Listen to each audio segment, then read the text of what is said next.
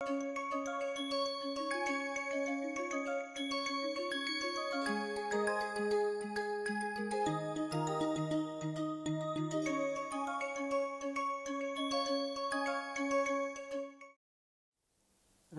For example, you can prove these properties of natural numbers just by assuming what I have said. For example, there is no natural number between n minus 1 and n. You can prove it actually using those properties of a field, right. Okay. So, let us assume. So, now I want to state that crucial property for reals which distinguishes it from the rationals. So, for that we are going to call a set to be a bounded. A is a subset of real numbers. We say A is bounded above if there is a number, I have called it as alpha, say that alpha is bigger than or equal to every element of A. There is an order, right. Given any element A, I can compare it with alpha. So, we want alpha to be bigger than or equal to every element of the set A, then we say alpha is an upper bound for the set A. We say A is bounded above if all elements are less than or equal to something, and that something is called an upper bound. Now, you got upper bounds, there could be more than one, right. There could be more than one upper bounds, right. For example, for the number 1, 2 is an upper bound, 3 is an upper bound, 4 is an upper bound, right, because we know all successors are bigger than the number itself, right, that property. The smallest of these upper bounds, if it exists, is called least upper bound for that set, right. So, let us define what is called the least upper bound for a set. It is a number which is an upper bound. First of all, we are looking at the smallest of the upper bounds. Among the upper bounds, look at which is the smallest one. If it exists, then we say that number is least upper bound of the set A. Now, question is, can there be more than one least upper bound? No, because it is an upper bound and it has to be, right. So, bigger than, less than, so it has to be equal itself, right. So, upper bound is always, if it exists, it is unique, right. So, that is why we say the least upper bound normally, right. So, the upper bound, if it is least, it is unique. So, it is unique whenever it exists. Why to say upper only, right? We can also look at something smaller. So, you can look at what are called sets which are bounded below. If there is a number alpha, say that alpha is less than or equal to A for every A, the element of the set A, right. All the elements of A are bigger than that element alpha, then alpha is called a lower bound. Okay. And now, what you should be looking at? There are many lower bounds possible, the biggest of the lower bounds. So, that is called the greatest lower bound for a set if it exists. Okay. So, it is a lower bound and it is the greatest of them all. So, that is called the greatest lower bound. Okay. Now, question is, given a set A, subset of the real line,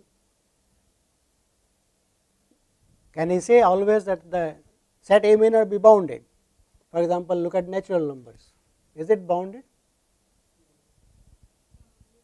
It is not, because given any, if there is a bound something, we say that look at an integer and you can go on increasing it, right. So, it becomes unbounded kind of a thing, right. So, here is one example. Let us look at all x between A and B. A and B are two real numbers fixed, and let us look at the set of all real numbers such that A is less than x less than B. Okay. By the construction of that set itself, the number A is a lower bound, because every element of the set is bigger than A. B is a upper bound, right. Can you say that there is nothing bigger than A can be a lower bound? So, try to prove it, take it as an exercise, try to prove that if I give you A as the set A less than X less than B, A and B are fixed, then A, the set has got greatest lower bound, namely A, it has least upper bound, namely B, right. So, try to, no, I will discuss it in the tutorial session, okay, because I want everybody to think. You see, the idea is not to get an answer from one person only. The idea should be that everybody should have time to think about it, analyze and see whether they are able to write down a proof of this fact or not, that this has got a lower bound. For example, A is a lower bound, and actually that is the largest of the lower bounds, okay, right. So, let me skip the argument that I want you to give by saying that this is so. N is unbounded, you can prove these kind of things, and you can prove what is called the Archimedean property of real numbers, and that means what? That essentially says that for every x in R there exists a number nx, right, a integer, a natural number nx which depends on x such that nx is bigger than x. You will always cross over, unbounded is same as saying, right, saying it is bound. If x is not a barrier, you can go beyond x by some natural number, right. That is same as saying A is unbounded, both are equivalent ways of saying the same thing, okay. I have not defined what is the sequence, but essentially it says, if you look at 1 over natural numbers, intuitively it becomes smaller and smaller and comes as close to 0 as you want it. We will make this precise slowly, okay. What does that mean? So, this thing will make it precise, okay, soon. Properties of natural numbers, okay. So, here is what is called the order completeness property of real numbers. Every non-empty subset, right, of real numbers that is bounded above has a least upper bound. If there is a bound for it, for a set, it is bounded, then there must be a smallest of the bounds possible. Intuitively it looks okay, yeah? It should be so, but Greeks discovered that that is not possible always. You can look at all rationals less than, such that R square is less than 2, right. Saying that there is no rational whose square is equal to 2 is precisely almost saying that the set of all rational numbers are such that R square is strictly less than 2, is bounded above, but does not have a least upper bound. One can prove that. If you want to know a proof of that, I will not be doing this proof. You can read this theorem in a book called From Numbers to Analysis. Okay. We have a copy of that book in the library. So, look at, just for your knowledge sake, if you want to look at this theorem, right, which says that you can have subsets of rational numbers which are bounded above, but they do not have a greatest lower bound as a rational number. And the completeness property says that if you treat any set, whether rationals or not, and if it is bounded, then it will have a least upper bound, and that will be a real number, right.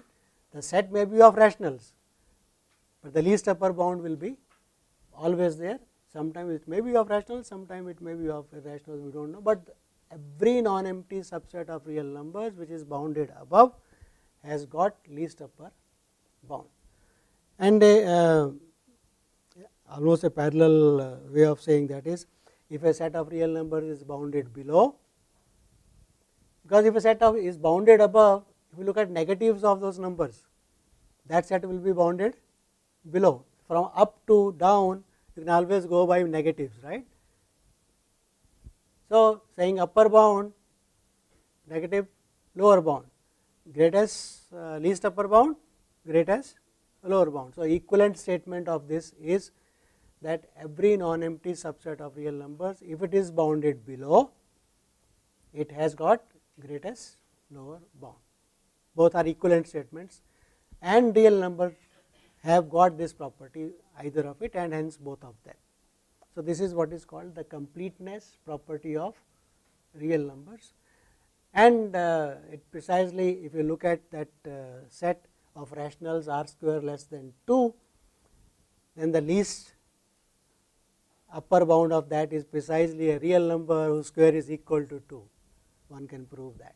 So, that will show the existence of roots of numbers, right, in reals, which may not be possible in rationals. We will be giving another way of stating this completeness property a bit later, which is more sort of intuitively obvious, and that property we says actually, I will explain the terms of that. It says every monotonically increasing sequence of real numbers. I have not defined what is a sequence, we will do that, and we will state then that every monotonically increasing sequence of real numbers that is bounded above is convergent. So, we will explain all the terms of this statement and then say what it means, right, later on when I do what is the notion of a sequence. So, completeness property of real numbers can be described in two different ways. One is least upper bound property or the greatest lower bound property, right, that every non-empty subset of real numbers which is bounded above must have a above. So, least upper bound, and every non-empty subset of real number which is bounded below must have a greatest lower bound. Equivalently, we will show it that every monotonically increasing sequence of real numbers, if it is bounded above, it must converge. We will say what are these terms, and similarly every monotonically decreasing sequence of real numbers, if it is bounded below, it must converge. So, those will prove it and show how is that true. Okay. So, here is something which our school teaches us, and we start believing in that, that all real numbers can be put on a line. We said that Greeks discovered that there is a point on the line which is not occupied by any rational number, namely the diagonal of a right angle triangle with sides 1, right. And later on, so that is a kind of a, if you put all rationals on the horizontal line, they go and sit according to their size and positive, negative order and everything, but they leave gaps on the line. Those gaps are precisely the gaps filled by the numbers which we call now as irrational numbers, right. For example, square root 2, square root 3, these are not the only numbers which are not filled. For example, the number there is a number called pi,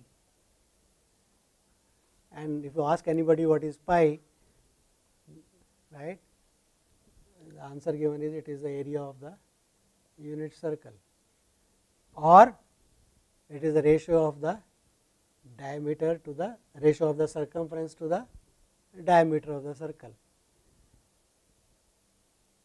At least I do not know a school teacher who knows a proof of that theorem.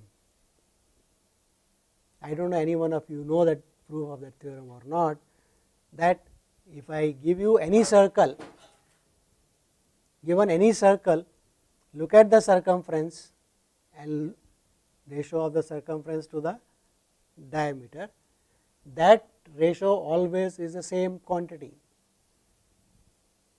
and that quantity we call it as pi.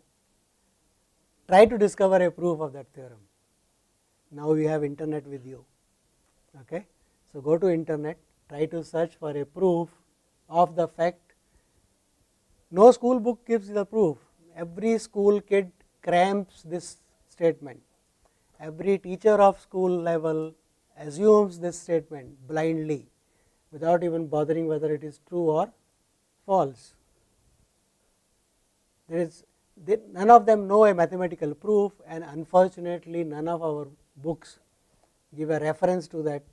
You can find a proof in this book at this place. No, nobody gives, and everybody believes that fact. So, that is the way we study mathematics. You should not believe anything that is written in a book blindly, or what Google says blindly. Right? Nowadays everybody thinks what Google says is correct. But who is Google? We are Google, right? We are putting up documents there. We may be making a mistake. So, do not believe, always test whether it is true or false. So, try to find a proof of that fact that pi, what we call as the ratio of the circumference to the diameter, is a number on the number line. It is a real number, it is a ratio. So, it should be a number. Is it rational or irrational? So, ask for what is the proof, why it is irrational. It is nothing of the type of square root of something, it is something totally new. Right. So, it is an irrational number and it is a theorem which is not very easy to prove. It requires some more, it is not as simple as again saying there is no number whose square is equal to 2. It is a bit more difficult to prove. Anyway, so one can represent numbers on the line and no gaps are left. That means, it says that there is a one-to-one correspondence between the numbers, real numbers, and the points on the. So, that is a geometric representation of the numbers, real numbers. Anyway, there are some more properties one can prove, namely between n and n plus 1, okay, there is a unique integer n such that given any number x, real number, it must lie between n and n plus 1 for some n, right, less than or equal to and strictly less than, and that n you call as the integral part of that number. That is the beginning of the story of decimal representation. That is where the decimal representation starts. And here is another important property which will not prove that between any two real numbers there is a rational number. Rational numbers are everywhere on the line. Given any two, there is a rational number, right? But still there are many gaps left out. So, it is an interesting question to ask, how many rationals are there, how many points are there on the line, how many irrationals are there. You can think of this question, right? Can I sort of compare the size of rationals with the size of irrationals with the size of their union is the whole anyway, right? So, what is a comparison? Again, we will not be doing this, but it is very interesting to note that there are as many rationals as there are points on the natural numbers. What do you mean by saying as many? Both are infinite things, right? So, how do you compare infinities? Same way like we compute. How do you say there are 34 students in the class? Pick up one, number 1, roll number 1, roll number 2, roll one-to-one correspondence. So, given any two sets, you say they have same number of elements. You do not say number now, you say they have the same cardinality. If there is a one-to-one onto map between the two, you can associate this with this with this, and one-to-one onto. So, there is a one-to-one onto map between natural numbers and rational numbers, and one can prove there is no one-to-one onto map between the rationals and reals. The rationals are inside the reals, right? They are dense, they are everywhere as far as order is concerned. But if you try to count, if you find out the size of rationals is much smaller. That means there is a copy of rational sitting inside reals, of course, but what is left out is much bigger, right. So, one says rationals are countably infinite and reals are uncountably infinite. We will not be going much into these things, it's just to make you understand the relation between rationals and reals. Rationals are dense everywhere as far as order is concerned, their size is much smaller as far as reals are concerned. Okay. So, that is the relation between the two. Okay. So, this construction, as I said, of real numbers was obtained by Richard Dedekind in 1858, which is not very far away, right. 1858 is only 150 years back, right. So, you see, after the Greeks, it took almost 2000 years to define what is a real number. Okay. And independently it was done by a mathematician called George Cantor in 1872. Both the approaches of construction are different. Both start with a copy of rational numbers and both construct a new object, which is a complete ordered field, which has a copy of rationals sitting inside it as a dense set. Okay. So, nothing more than that.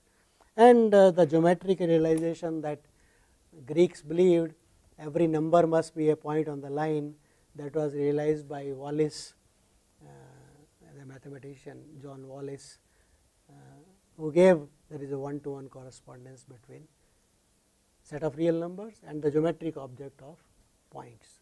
So, the dream of Greeks was realized by the work of Wallis, right.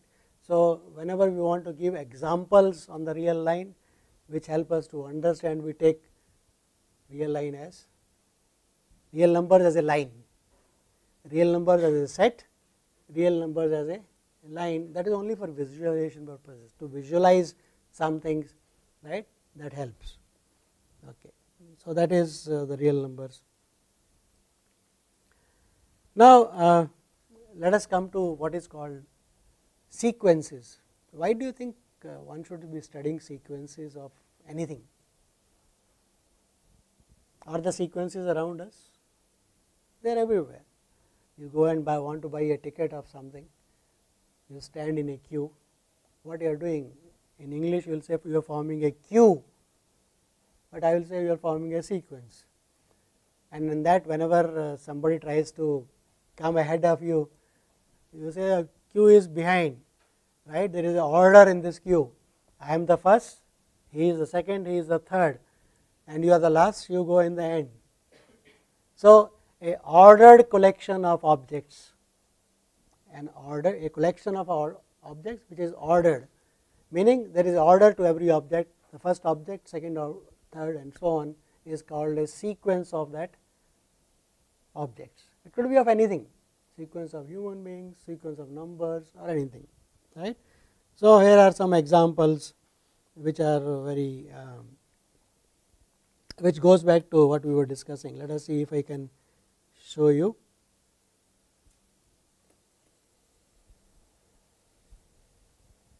So, let us just look at this clip. Blue is the circle area I want to find out, and I am approximating it by putting in a rectilinear figure inside it, because for rectilinear figures we know what are the areas I can compute, and if I increase the number of sides, I am filling up more and more part of the circle. This is what Euclid had done, that he tried to find out what is the area of the circle by this method, by putting regular n-gons inside the circle and finding their areas. So, what is this giving me? When I put a triangle inside, I get A1, area of the triangle. When I put a square inside it, I get another observation, that is my second approximation, A2. Third, a 5 sided and right pentagon. So A3, A4. So I am getting a sequence of observations.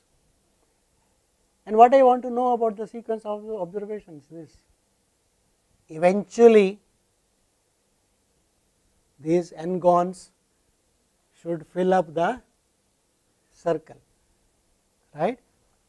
For n large enough, these approximations give me a good estimate of what I can call as the area of the circle. They do not help me to define, yet I have not obtained what is the area of the circle, unit circle. I have only got approximations, but I know that geometrically it is coming closer and closer to the object I want. So how do I formalize that notion that these things are coming closer and closer, right. So another way of doing that would be the following. So let me try to do that slightly better what Euclid had done, not better than what Euclid had done, in slightly different way. So let us look at the unit circle. So let us I start with a regular 4-sided thing inside it, that is a square. So that will give me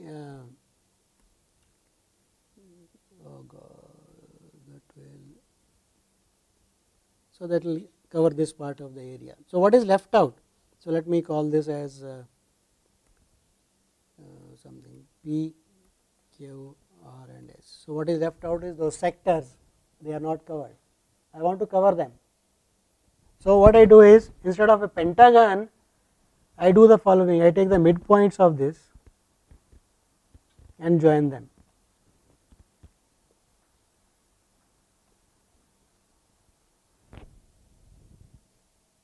Now look at the area of this. How many sides are there? 8 sides of the octagon, and this octagon not only covers the square, actually it covers something more. These are also covered, these triangles are also covered now. So first iteration, area of the square, second iteration, A2, area of the octagon. Clearly it is bigger than the area of the circle, geometrically it is clear. And what should be my next step? From octagon I should go to 16 gons, right. So what I will do is, I will write down,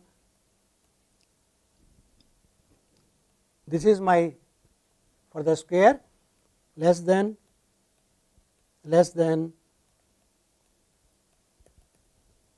right, and geometrically it is quite clear, these are these numbers, each one is strictly bigger than the previous one, right. And all these areas are inside a square which is circumscribing the circle. So all these numbers A4, A8, A16 all are increasing, each one is bigger than the previous one, but they do not go beyond something. So what do you think should happen to them? They should get cramped and cramped eventually, and they all should come closer and closer to something. And that is precisely the notion of convergence, right. So that is the completeness property of real numbers. It says a monotonically increasing sequence of real numbers which is bounded above must come closer to a value. So let us make this as a bit more precise so that we can go ahead.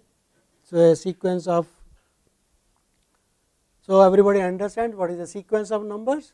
A sequence of numbers is an ordered collection of numbers, that is a sequence, first term A1, second term A2, third term A3 and so on, okay. And this is the way we write it. A sequence is written as AN, AN is the nth term with this curly brackets and bigger than or equal to 1. This is not the same as the set AN, by the way. This notation is much different from, this is the notation for saying you are looking at the ANs as elements of a set. This is looking at the sequence a n. So, let me make it slightly more clear. These two are different things. For example, I can look at a n as the population of India in some year, nth year, right. Let us look at minus 1 to the power n, the sequence. What is the first term? N equal to 1, that is equal to minus 1. Second term plus 1, third term minus 1. So, as a set, it is only 2 element set, plus minus 1, but as a sequence, it is minus 1 plus 1, minus 1 plus 1, minus 1 plus 1. So, that is the difference between a sequence and sequence as a set. Okay. You can have, for example, this cos n pi, right. You can find out the values again. Is this the same as the previous sequence? Second and third both are same? No? Think about it. N equal to 1, what is cos pi? So, what is the first term there in the second one? What is the second term? Okay, I won't say anything more. For example, this is another sequence. Okay. So, let us write down what is the meaning, that what happens to n when n becomes large and large. In the question, in the part of that circle thing, we hope that the n-gons, n equal to, right, 2 n-gons, they increase, and the bounded